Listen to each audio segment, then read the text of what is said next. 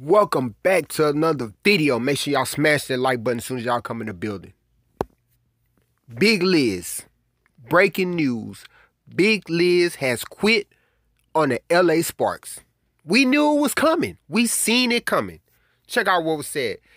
It is with support that we share Liz Cambage's decision to terminate her contract with the organization, Sparks managing partner Eric Holman said in a statement. We want what's best for Liz and have agreed to part ways.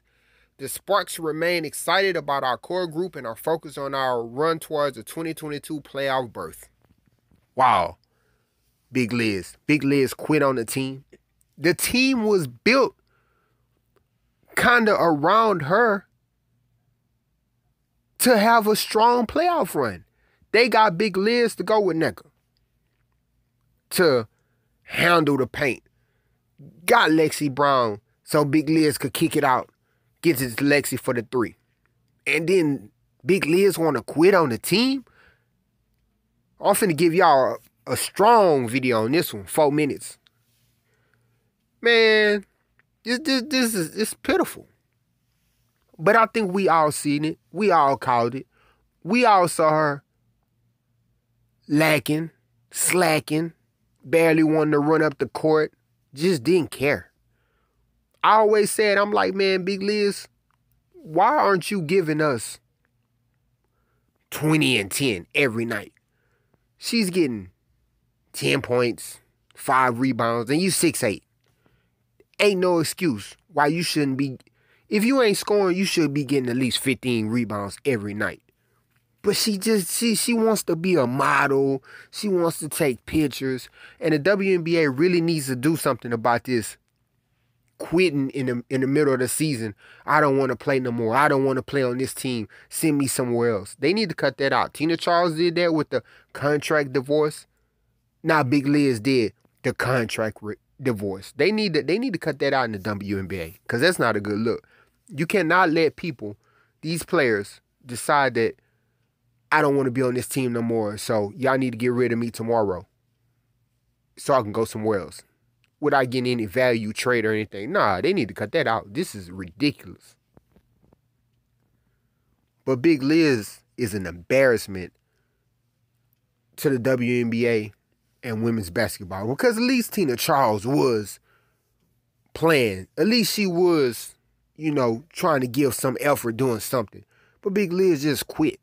And she showed that she was quitting from the beginning of the season, not coming in shape. Just not trying. Just pitiful, man.